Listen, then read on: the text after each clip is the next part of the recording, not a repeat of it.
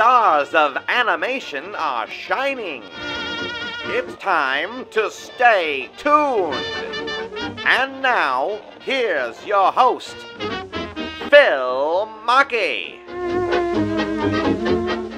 Good evening, ladies and gentlemen, and welcome back to another new episode of Stay Tuned Live, the animation-themed podcast that happens every week here on Streaming the Magic. And I am your host, as always, Phil Mackey, a animator and podcaster and former Disney cast member, here to be your guide.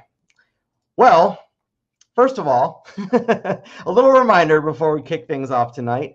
Next week, if you were keeping score at home, or if you weren't keeping score at home, next week is the season finale of Stay Tuned Live, season 1 of this new version of my podcast. Can you believe it's already been a whole season? I'm so flummoxed by this. Tonight is episode number 13, and next week is going to be the season 1 finale, which is really exciting. So now more than ever, everybody, your support matters. So hit that like button right now. Share this episode with friends immediately. And I can't say too much right now, but let me tell you that there are some big things on the horizon for Stay Tuned Live. And the right people are paying attention as we speak. So you'd be surprised how far your support goes. Once again, thank you for that. Also, on a semi-related note, you guys are invited tomorrow night for a different live stream show that I do, and it happens on the Stay Tuned page here on Facebook. So the best way to get notified about that is to go to facebook.com/Stay Tuned Show. Go ahead and like and follow that. And tomorrow night at 8 p.m. Eastern, 7 p.m. Central, I want you to join me for what I call an artist conversation. It is hosted by me and my friend Mario Mora. We are both artists who host a show about artists. And we're going to be talking about what it's like to be a professional artist, what it takes to pursue that kind of lifestyle. Our guest tomorrow night is going to be Marvel Comics historian Kevin Garcia. So tune in tomorrow night, and you can watch for free here on Facebook. So that's all the news I have at the upfront of the show. Okay, tonight's guest talks for a living, which is a subject near and dear to my heart. In fact, there's a good chance you've heard him and didn't even realize it. If you've seen a Skittles commercial in modern times, or grew up with a classic Count Chocula or Cocoa Puffs commercial, then you know his voice. But to a generation of cereal-eating, cartoon-watching kiddos like myself, he was also Lion-O, Lord of the Thundercats. Please welcome actor Larry Kenney. Hey, how are you, Mark? Mark? I'm sorry, Phil. Oh, man. Talk about outtakes. That's the way I start every show, you know. That's my running joke. You must know it's always Mark. It's always Mark, yeah.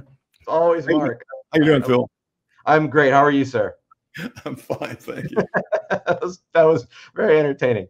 Well, welcome. I'm really glad to have you here on Stay Tuned Live. It's great. It's good to be here. I'm really happy to see you. Thank you. It's very timely because, as you already are aware, Hulu has started airing the classic and the 2011 Thundercats episodes. That's right. Yeah, just this week, I think. Yeah, it's really exciting for me because you know, those of us that remember, TV at one point was very episodical, and you couldn't sit down and just watch as many as you wanted all at once. That's right.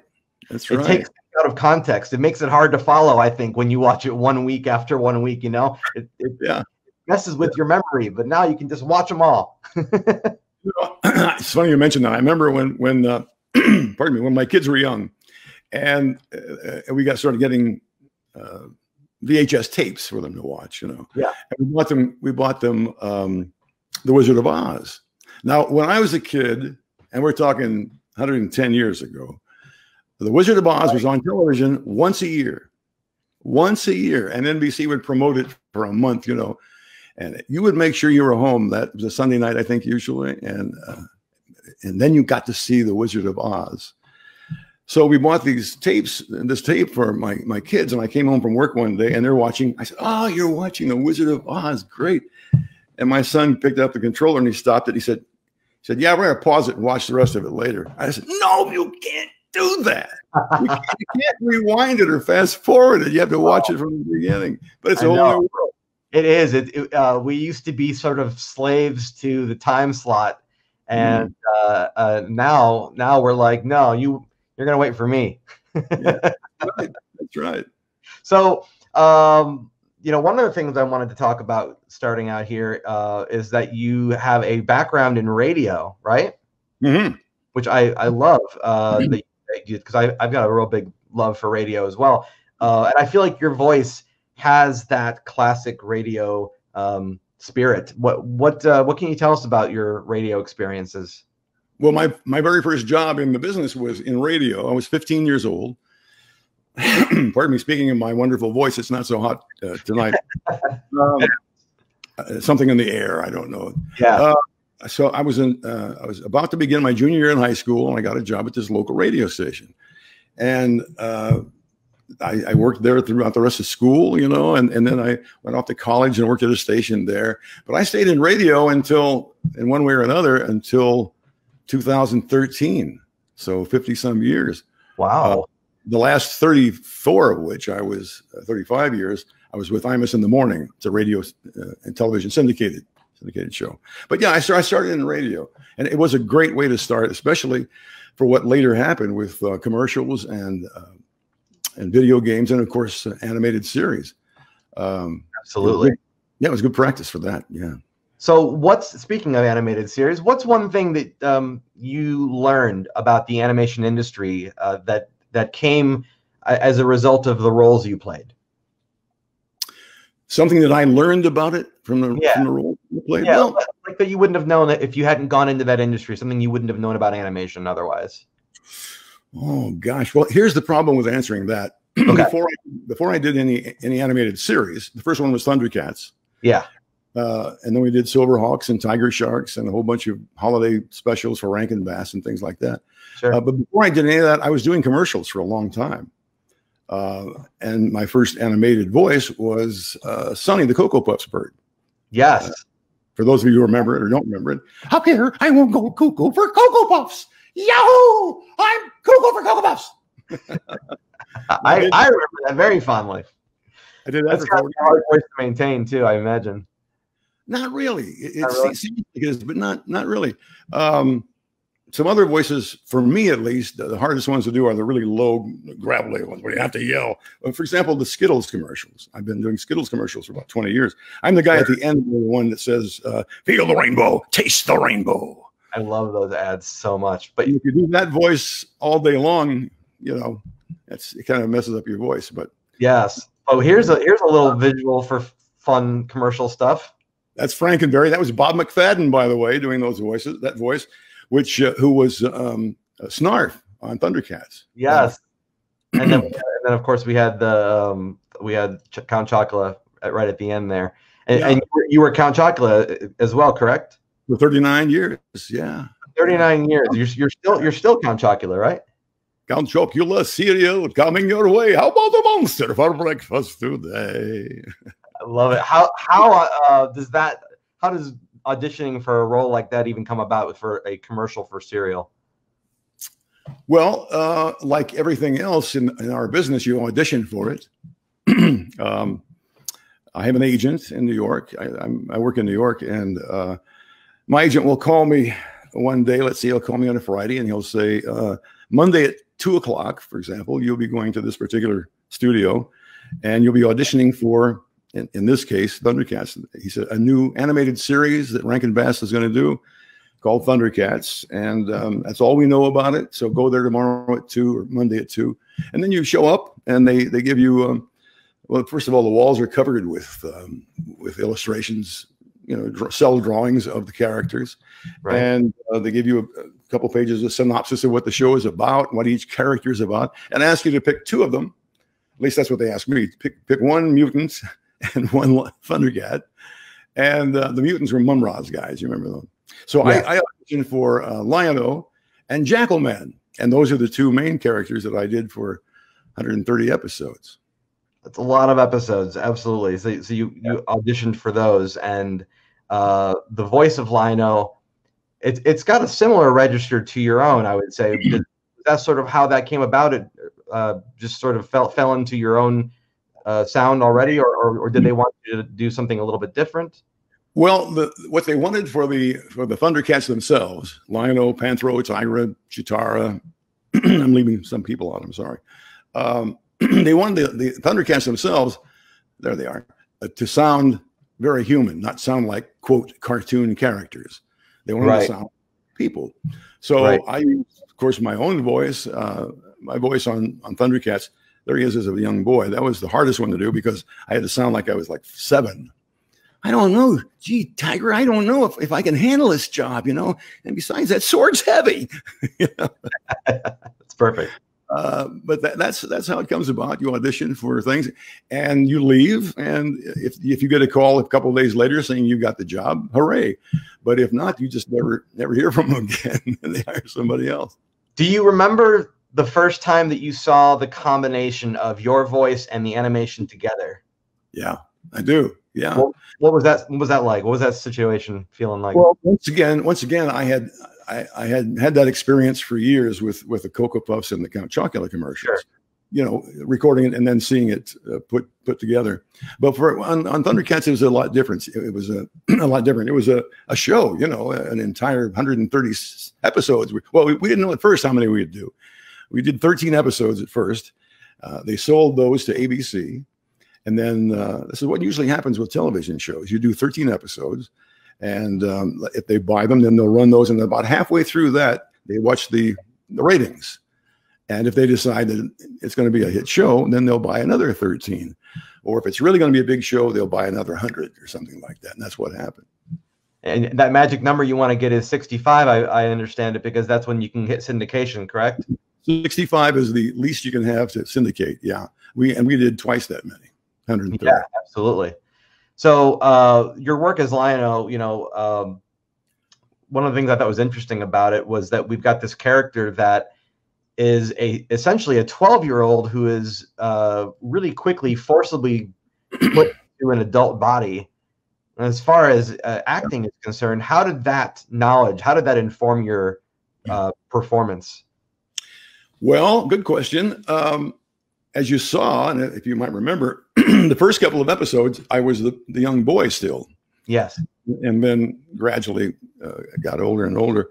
The only thing I had to kind of remember, I guess, keep in my mind as I was doing the voice and the lines, was that he is mentally still pretty much a young boy. He's got the muscles, he's pumped up, you know, but he's still basically trying to find his way. And here he finds himself as the lord of this group of superheroes at such a young age. And so I kept trying to imagine what a kid would, you know, who had all this power and all this pressure on him to perform well, how that would play out. And so I constantly remembered he's not completely sure of this. He's not totally confident. In the back of his mind, there's always a little doubt, even though he's, you know, winning these battles and things. That's the main thing I kept in my mind.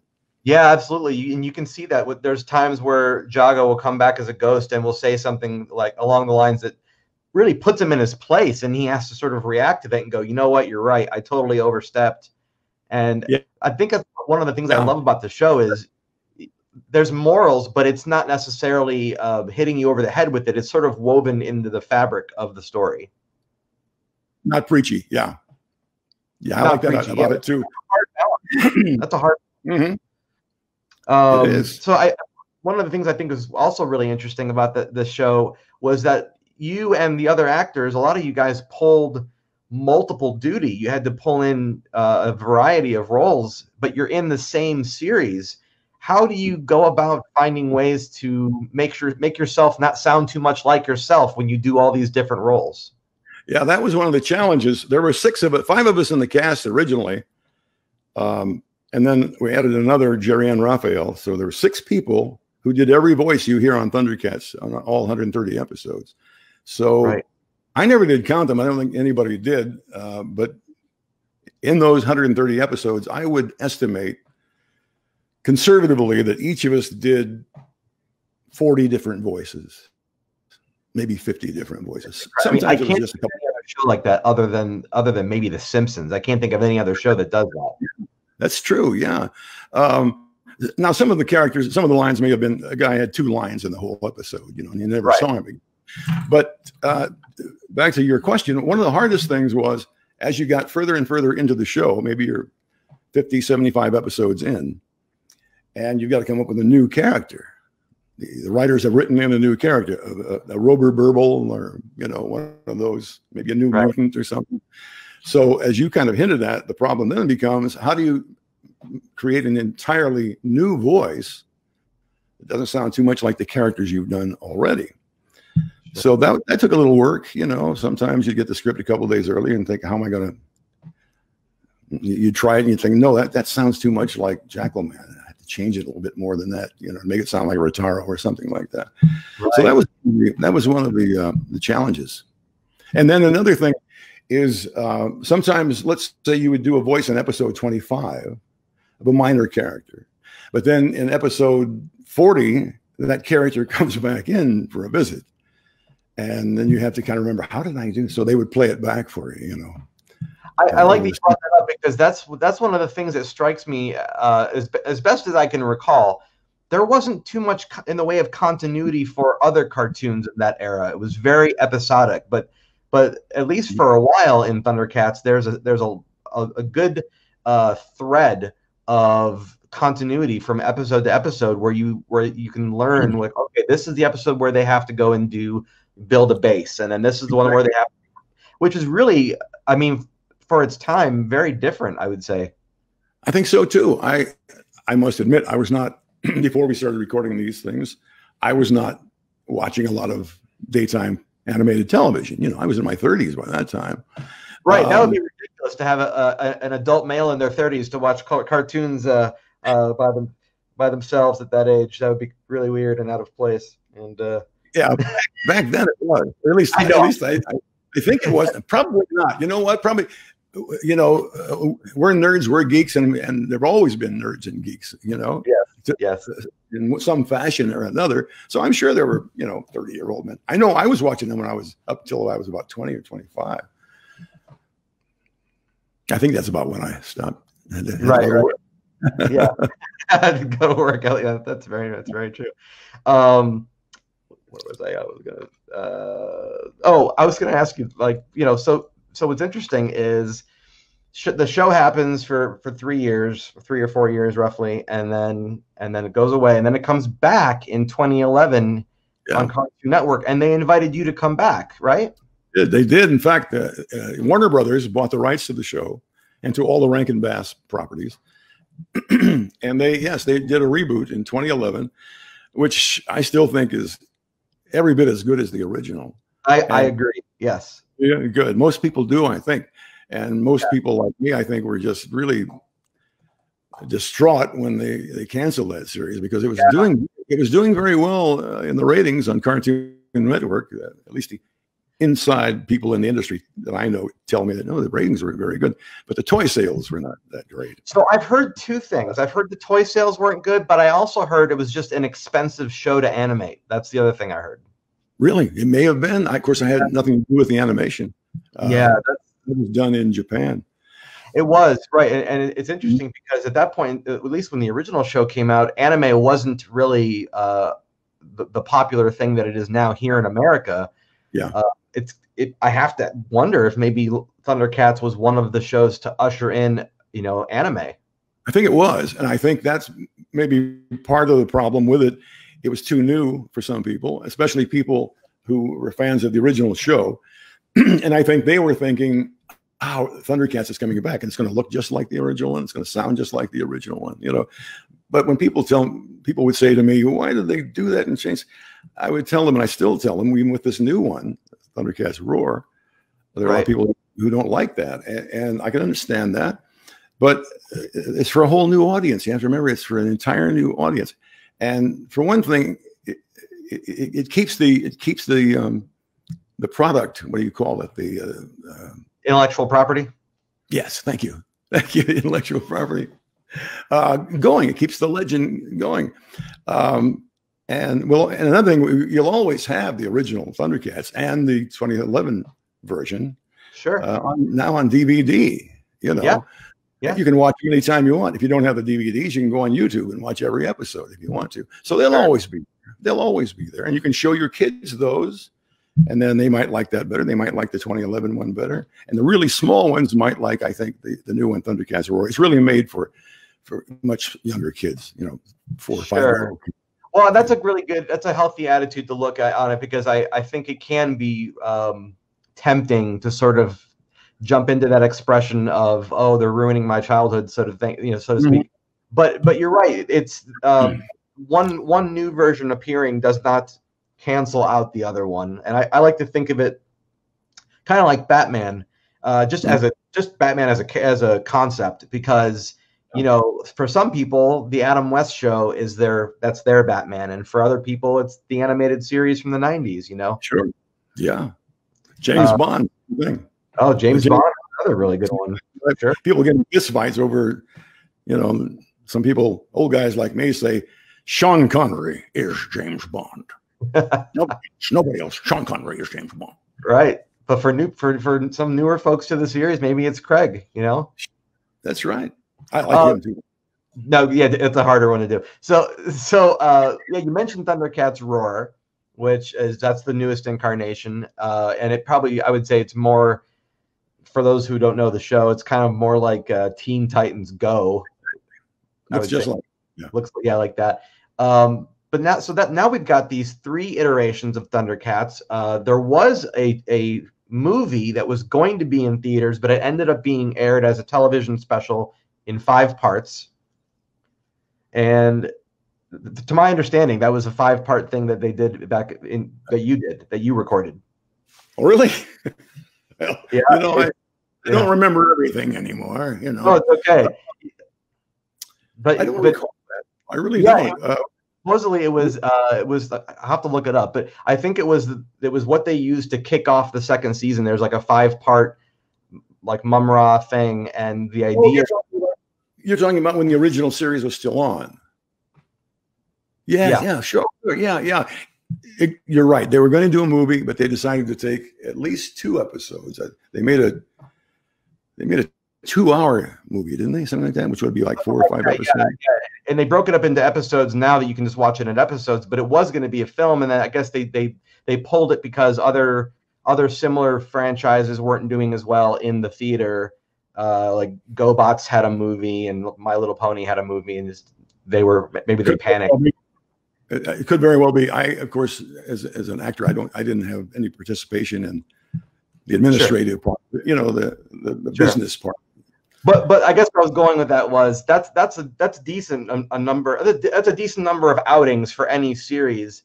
Yeah. So I'm inclined to think maybe it's something more than just nostalgia that keeps the franchise going. Would you agree? I think it has to be more than just nostalgia, because if it were just nostalgia, the only people who would watch it were those of us who grew up with it, right? And I don't think there would have been this acceptance of the new one, the 2011 one that came out, as much as there was. So there are so many factors in this business. When we first started, people ask me a lot of times, "Did you know right away you had a big hit series?" Well, you never know that, whether it's a movie, a television series, or an animated series. We knew from the beginning. When I say we, the rest of the actors and I, and the people on the other side of the glass, the producers, the directors, engineers, and all that, we could tell right away when we first started reading the scripts. First of all, when we started reading the scripts, which we got one at a time, of course, we thought, this is a pretty cool story. This is going to be a cool story. And then we started recording it, and all of us looked at each other and thought, we're good. I worked with some of the best actors in the world on that series. Yeah. So did you hit the ground running with that, or how long do you think it took for you before you felt like you had the character figured out?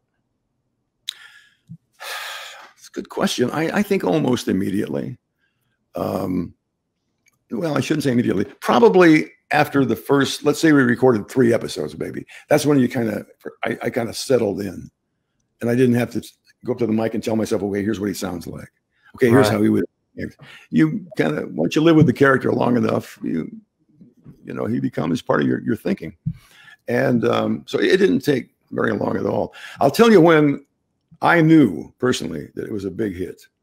It was 2 weeks before Christmas in, I guess, 86.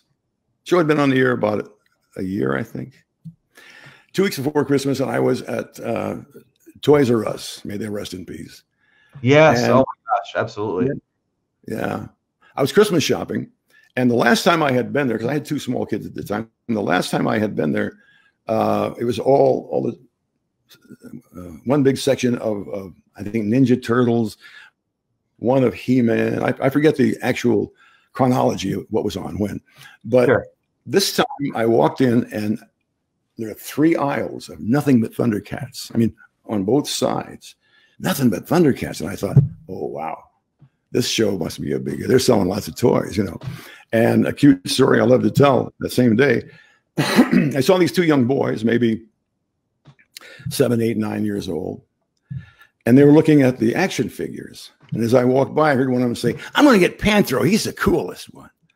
I kind of chuckle. And the other one says, no, I'm getting Tigra. He's, you know, Tigra's. Well, I couldn't help myself. I stood behind him. I said, you know, guys, you should get Lion-O. He's the guy who says, Thundercats, ho! And he looked at me like I was nuts. As I walk away, I thought this guy idiot do an impression of Lion-O. Well, as I walked away, I heard one of them say to the other one, he didn't even sound like Lion-O. And I thought, you know, you little, if you only knew. Right. It was funny. That's good. Did you ever, did they ever, I don't know, did they ever, as a perk of being an actor, did they send you any toys for free just because you were Lion-O? Or? No. It's another thing people ask me a lot is, I bet you have lots of the action figures, you know. I think I have one right back here somewhere. And I have a bunch of the older, small ones, the original ones, you know, but they're all dirty. My kids and grandkids have played with them. But who knew, you know, I see or I hear about people going on eBay and places like that, and I see these characters selling for $500 or something like that, you know. The worst thing, no, go ahead. Okay. Go ahead. You're fine. You're fine. Okay. Animation sells. The last 2 weeks we were recording Thundercats, and then same thing happened with Silverhawks and Tiger Sharks and Comic Strip. The company brought in boxes and boxes of animation cells and just left them on the floor. And they said, take whatever you want. We got to throw those things. They're no good for anything anymore. No. Yeah. So I think Lynn Lipton Chitara took maybe half a box of them. And I thought, what is she going to do with those? And I took 1 or 2. And I think I still have one animation cell of Jackal Man. That's the only thing I have left. But again, you see people selling those for thousands of dollars. Who knew, right? That's crazy. It's crazy. But I mean, you know, you look at the process and it's not done the same way anymore. And so it does make them like this special piece of artwork now. Sure. So when you guys were recording, and you mentioned Chitara, for example, I referred to, by the way, as the original Thundercats Ho. What's that? I said Chitara, whom I refer to as the original Thundercats Ho, but that's just. Has she heard you say that? Oh yeah, she doesn't like it. Yeah, I imagine that. So did you record in together, like so you could speak opposite each other, like the old radio plays? We were always together. Everybody, the entire cast in the studio whenever we recorded, with the rare exception of maybe we have finished for one day and they might say to me, Larry, we want to redo one line. There's no need for everybody to come in, you know. But when we were actually recording the thing, we were always together, which unfortunately is not the way it works anymore. Right. with commercials, animated shows, whatever. You're in a booth by yourself. They like to put everybody alone, not even the same day. You know, you're there 2 hours on Thursday, and the other guy comes in, and I find it's not nearly as much fun. And I don't think the quality is as good as it was back then, because when you're working with the other actors, you're looking at them, you're hearing them, you're interacting, you're getting the timing down. Your performance is much better. Yeah, I think. You know, something I sorry. To this day, I don't know the reason why they do it that way now. Yeah. Again, I'm an actor. Again, I do what they tell me. I go in the booth and say my words. I talk for food, you know, so I'm not going to argue with them. Right. I imagine it's probably some kind of quality thing to isolate everybody, and I'm not sure exactly what the reason for that is, but I do think you're right. I think it loses something in the reacting part of acting. Yes. So did you know that, I don't know if anyone has told you that this company called Super 7 is making a newer wave of action, or, well, they're not even really action figures. They're like $45 a pop. Have you seen these things? It's more statuary, I think, than action figures, but they're gorgeous. Yeah, they are. Really, yeah, I haven't seen the actual thing in person, if you will, but I see them on the internet like everybody else, Facebook, you know. They look great. Huh? They look great. They do. If Super 7's watching, they got to send you one. They should send you an honorary Lion-O. I hope so. Hope they do. Yeah. It's curious the style that show established, because you mentioned Silverhawks and Tiger Sharks, but I feel like maybe after those two shows, that sort of way of doing things kind of faded out of popularity, right? Because there wasn't a whole lot of other Japanese animated American series at that point after that. That's true. I hadn't thought about that. And I don't know. I'm sure there are many reasons for that too. I'm sure there are many things kind of fade in and out that come into play. Sure. I don't.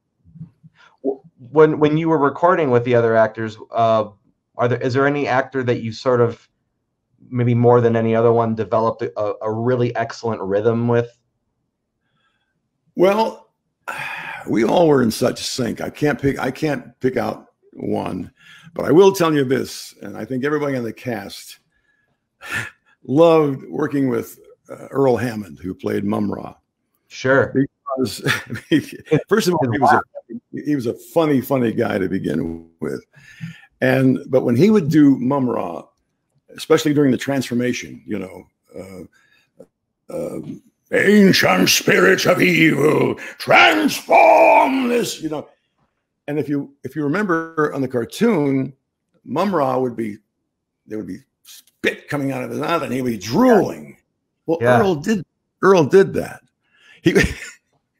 Whenever we saw, we were recording, we always would look a page or two ahead, and I'd go, next page, Earl's going to do the thing. So we'd all start backing up a little bit. By the time he got to the ever living, we'd all be back against the wall. One day I even brought a piece of plastic sheeting, and we put it up. How did he appreciate that? I'm sure that's so cool. It was hilarious, of course. We had the greatest time. That cast of people, me and Peter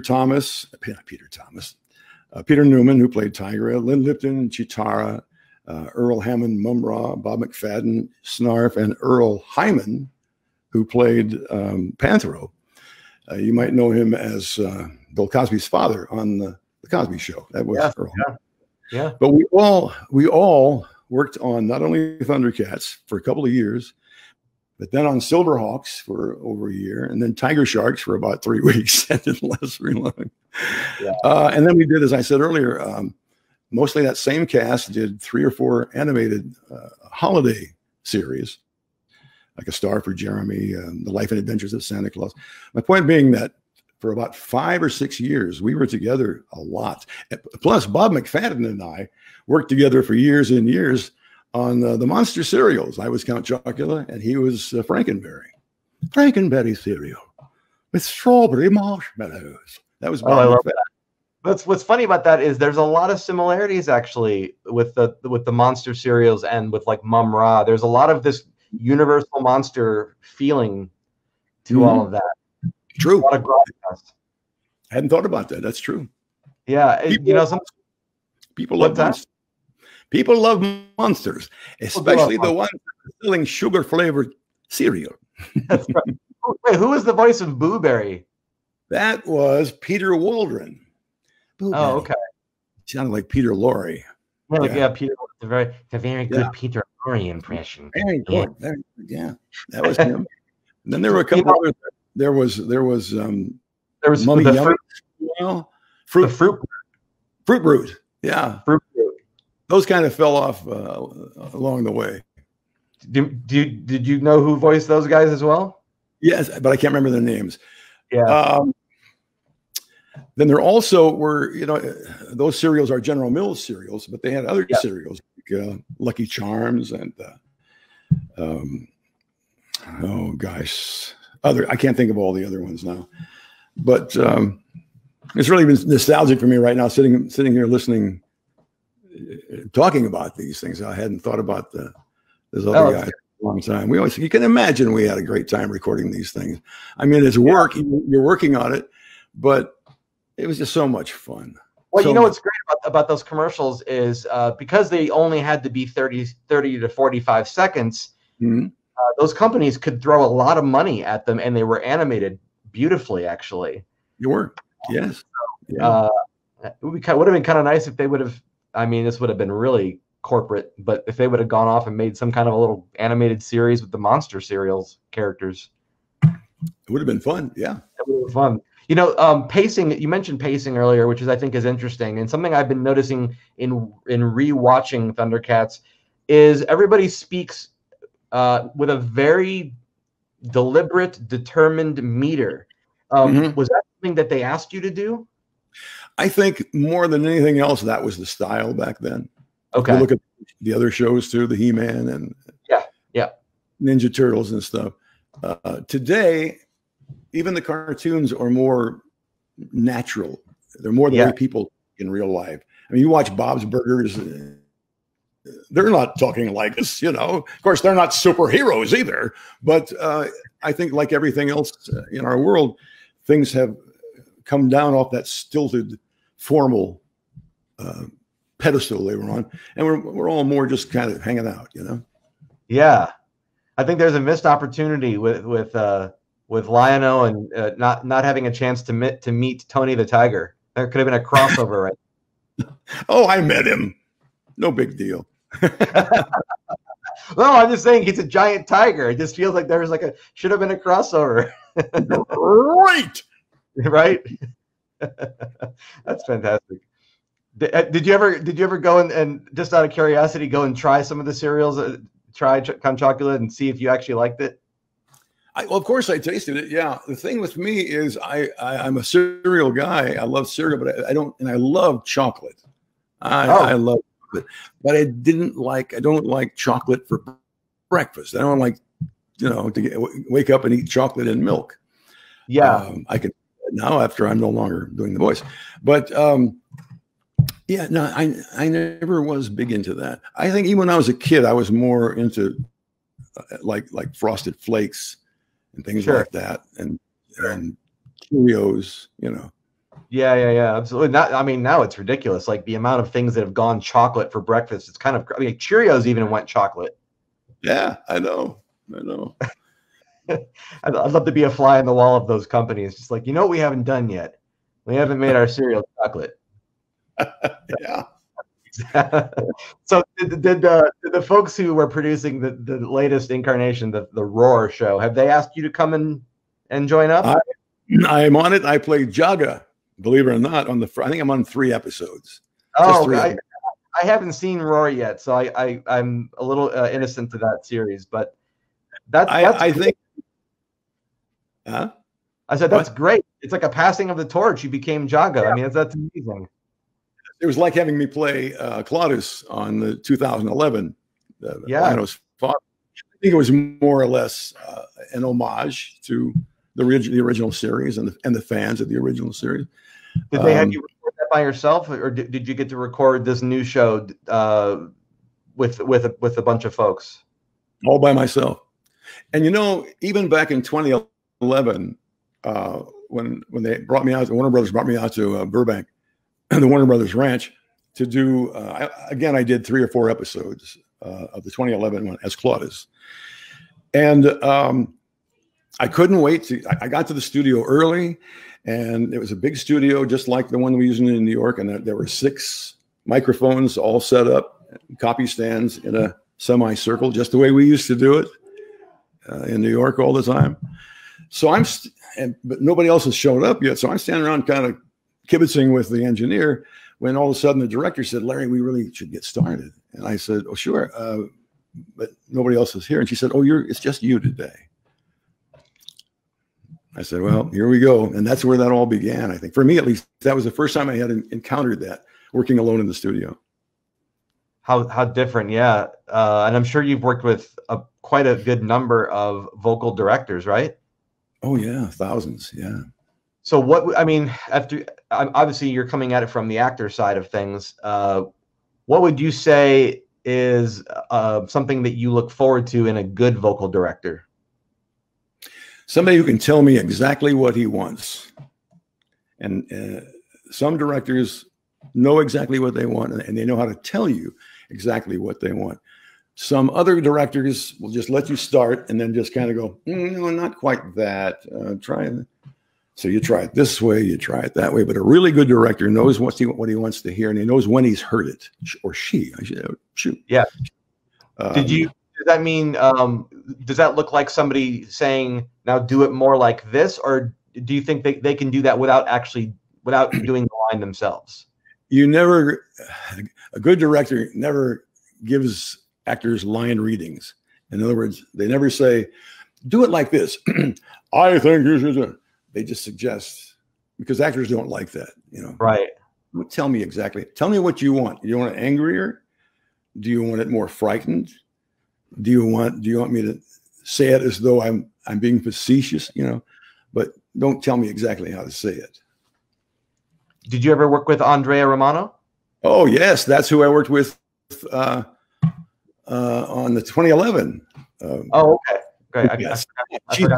She's the best. She's the best. I think she's running the entire animation department at Warner Brothers now, I believe. I didn't know that. Yeah, I knew she was getting more involved, but I didn't know she was doing all that. That's pretty. I mean, she's a legend. She was wonderful, and so she's brilliant and fun to work with too. You know?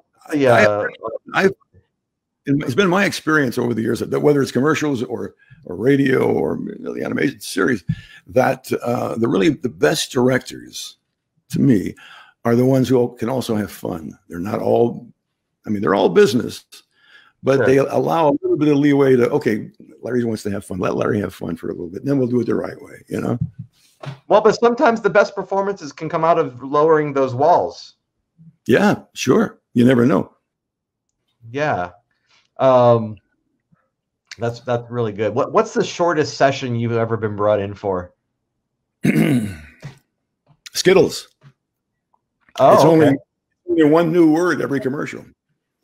Every Skittles commercial is something the rainbow, taste the rainbow. Right. Feel the rainbow, taste the rainbow. Discover the rainbow, taste the rainbow. Organize the rainbow.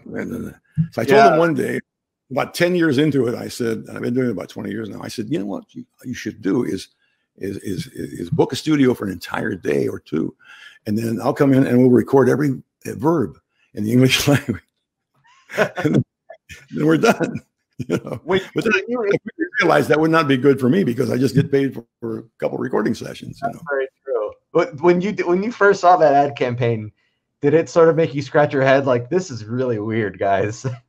Yeah, it just jumped out at you. There was nothing else like it. No, the only thing I could think of that similar to it is like the Axe body spray commercial, or the no, I'm sorry, not the Axe. The Old Spice commercials are kind of similar. I don't recall. They're just kind of random. They have this very random feel to them. Oh, okay, yeah, I know what you mean. You don't know what's going to happen. Yeah, kind of unexpected. You're just like, oh, I don't know how that has anything to do with the product, but, but yeah, I'm not going to.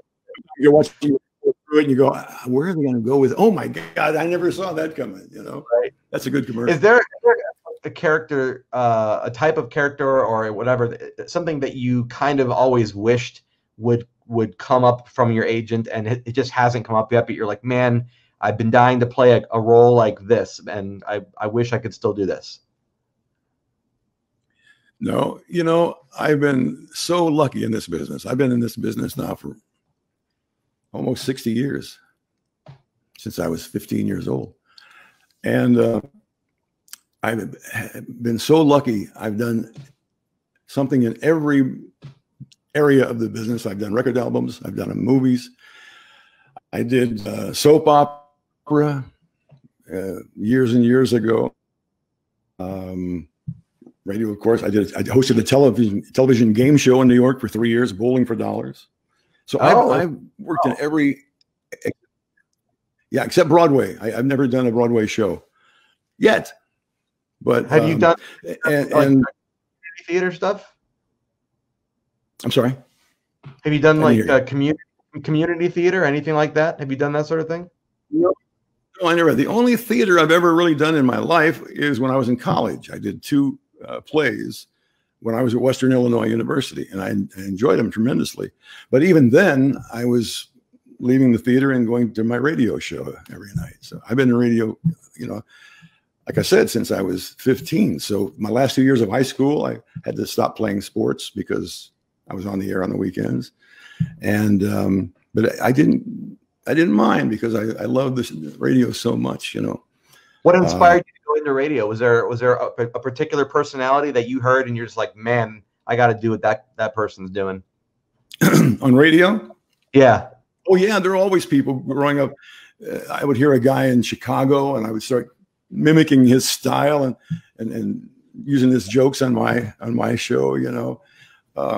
Well, I think no matter what you do, especially in show business, there are always people that first of all inspired you to get into that profession, and then there are those probably the same ones who made such an impact on you because you liked the way they did things.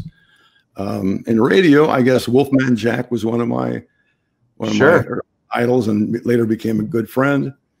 And as far as cartoons go, I wasn't around when, I was a kid when the old Looney Tunes and everything, I was a kid when those were on the air. But there's just been so many. Casey Kasem, counting down the top 100 songs of 2005. I mean, I never met Casey.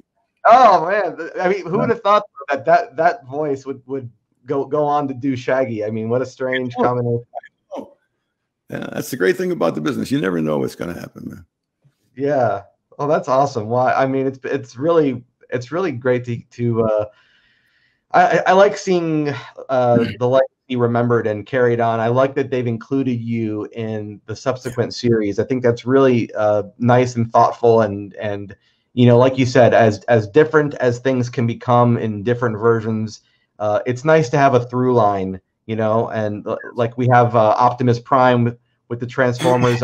We've got some consistency in the vocal performance there. It's nice to see that you've been able to come back. Yes, it's wonderful. And, we were talking about the 2011 reincarnation. Warner Brothers. They flew me out to San Francisco for the Comic-Con there. And they showed the audience the very first episode. Nobody had ever seen it before, And there were like 2,000 people at this Comic-Con in this huge theater. And they kept us backstage. And when I say us, I mean me and Will Friedle, who played Lionel in that one.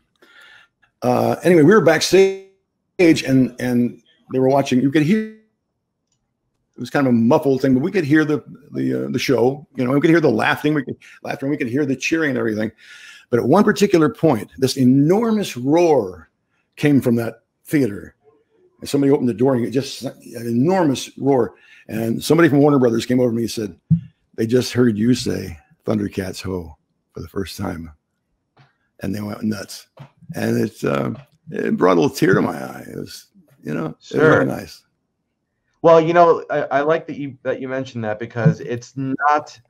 There's a lot of actors, and there's a lot of cartoons. There's a lot of shows that come and go, and it's not every time that a show can have that lasting of an impact. So I'm sure that's very rewarding for you.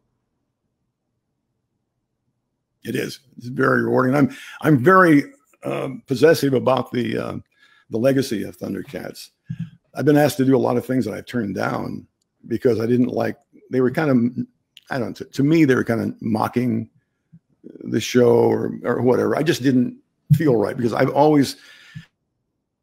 I tell you what, over the years, and especially since the advent of the computers, the internet, and email, but even before that, I would get letters from people who would tell me in varying degrees of detail about their unfortunate childhoods. And you can imagine what I'm talking about. Some were abused and some were terribly poor, whatever.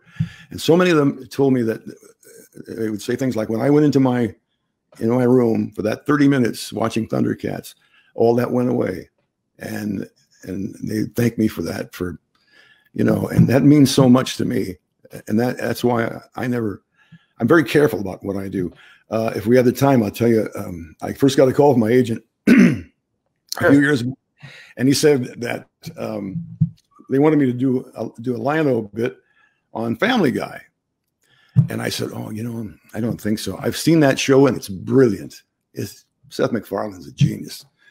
And they said, well, he called and asked for you. And I said, I just don't think so, because I love that show. But, our show back in the 80s was, you'd never say the things they say. I'm afraid that the fans are going to be offended by that. Well, my son, we were talking on the phone, and he came over and said, Dad, first of all, your fans are not 8 years old anymore. They're in their 30s, and they're going to love this stuff.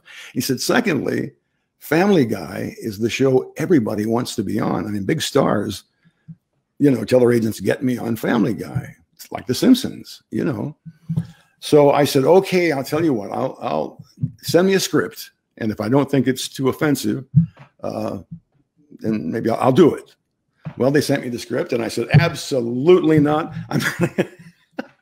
And once again, my son talked me into doing it, Tanner. And are you familiar with the bit on Family Guy? I think I remember seeing it once, but I haven't seen it in recent time. Well, they did 2 or 3 of them, but Seth MacFarlane did the Lionel voice on most of them. But for this one, he wanted me on it. So it's a very short thing. They're in San Francisco. What's the father's name? Griffin? Stewart? Peter Griffin. He and I think Quagmire are for some reason in San Francisco, and they're driving along, looking around, and Peter says, "Boy, I bet you see a lot of strange couples living together." And they shoot to the interior of an apartment where Lionel is standing there, and Chitara comes by and says, "What you doing, Lionel?" He says, "Oh, I don't know. I got a feeling Mum-Ra's up to something, and I don't know what it is, but I know it can't be good. And I've got to get." And she goes, "I'm going to the can." So she goes in the ladies' room, or the bathroom in the apartment. Lionel looks around and he takes the Sword of Omens and says, "Give me sight beyond sight." Snarf comes by and says, "What you doing, Lionel?" And Lionel says, "Oh, nothing. I just, you want to get stoned?" That was the whole bit. I can respect your wanting to preserve the memory of the show. I'm personally very old, I don't want to call that old school, but I'm very protective of things like that as well. So I appreciate that, but I also think it's very big of you to go and do some satire as well. Oh, and sure. That's pretty great. So we've just about run out of time. I wanted to first say thank you for being here. I hope that you continue to do Count Chocula and whatever else Thundercats can bring to us. There were rumors for a while of them making a 3D animated movie. I don't know if that's ever going to happen. But if it does, it would be great if they brought you back for that. Is there anything currently that you're working on that we can look forward to seeing you do? I'm still doing Skittles and the occasional radio commercial for this or that. You know, that's the bread and butter part of the business. Bread and butter. Yeah, I've been doing a lot of video games. The most recent one, and what I'm currently working on, is called Red Dead Redemption 2. I don't know if you've heard of it or not. I play a character, J.B. Cripps. He's a cantankerous old mule skinner, you know, and I enjoy that. I'm having fun with that. That's great. What microphone are you recording on, out of curiosity? Here or the when you do your radio spots now and you're going from home, I assume you're recording from home now, right? Only auditions. Only auditions. I'm not. See, I don't have a studio. I'm in my bedroom actually. I have a very good microphone, and I have some baffling that. So that's good to send. So I don't have to go to Manhattan just to do an audition for a radio spot. You know, I can send that to my agent. But when it comes time to recording the actual commercial, I have to go in the city. Oh, okay. That looks like you got a Yeti, right? Is that a Yeti? Yeah, Yeti. Yeah. Yeti. I also have a Yeti that I record on. Show me your Yeti. I'll show you mine. Oh, let me grab my Yeti. Hold on. I'm not using it right this minute, but I use it when I'm doing my podcast. Yeah, good. I like this. I've had this one for a long time. Here we go. This is my Yeti. Yeah, beautiful. My little foam protective box there. I can't use those filter things. I'm Catholic. 2, 3, 4. Thank you. That was good. That's a good note to wrap things up on. Thank you, Larry. It's been great having you here. I really genuinely appreciate it, and you're a classic. So thank you for being who you are. I enjoyed it, Phil. Thank you so much, and thank you everybody for watching. Yeah, we got some. I'll throw it in there real quick. We got Stevie in the room, and she's saying one of my favorite cartoons growing up. Someone named Christian Fuentes says, "How funny! I'm watching Thundercats as well right now." You mean other people are watching this now? I thought it was just you and I. No, people are watching right now, Larry. I know. And then someone named Erica just said rim shot. She says hi from Audrey and Erica, and someone named Becky MV says hi. Hi. And Stevie, once again, Stevie Sir jumped in, and when you were talking about, when you mentioned the annual playing of Wizard of Oz, she mentioned they did Sound of Music once a year too. That's right. Yeah. She must be old too. I'm sorry, Stevie. I'm just kidding. Well, I was gonna when you brought that up, I was gonna say they also did that with the Ten Commandments, and for a while on Thanksgiving they would play Jurassic Park. I don't know how they figured that one went together, but it did. I remember King Kong every Thanksgiving Day. Figured that one out. I don't know where that came from, but back in Illinois, where I'm from, every Thanksgiving Day they played King Kong. There you go. Well, thank you again, and we'll see you in the cartoons. Okay, see you in the funny papers. Thanks, Phil. I enjoyed it. Thank you, Larry. Me too. All righty, that is the end of another episode of Stay Tuned Live. Thank you guys so much for being here. What I'd like to wrap up the show with now is just first of all a big thank you once again to Larry Kenney. For taking his time to discuss with us, such a impactful series on both animation and on a lot of people's childhoods, and a lot of future generations as well. Thank you so much to all of my Stay Tuned patrons. Guys, your support every month, it's a wonderful thing. It really does give me a boost of confidence, a pat on the back, and it also helps me keep the lights on. So thank you so much for doing that each and every month. And as you know, I'm an independent creator, so that is very important to me. So thank you. And if you enjoy these free weekly shows, please visit patreon.com/Philmaki. You can learn more about the various reward tiers, and you can become a patron today. And while you're at it, go ahead and check out my original comic books at philmaki.com. Be sure to say hi to me on Facebook, Twitter, and Instagram. You can find me under my own name or under Retail Sunshine and that is the name of the characters that you see right behind me. If you want to interact with like-minded individuals, animation fans just like yourself, go ahead and join the amazing Stay Tuned community right here on Facebook for free daily news of all things animated. You can get involved right now at facebook.com/groups/Stay Tuners. I've been Phil Mackey. You've been a wonderful audience, and until next week, keep those eyeballs peeled, those ears open, and be sure to stay tuned.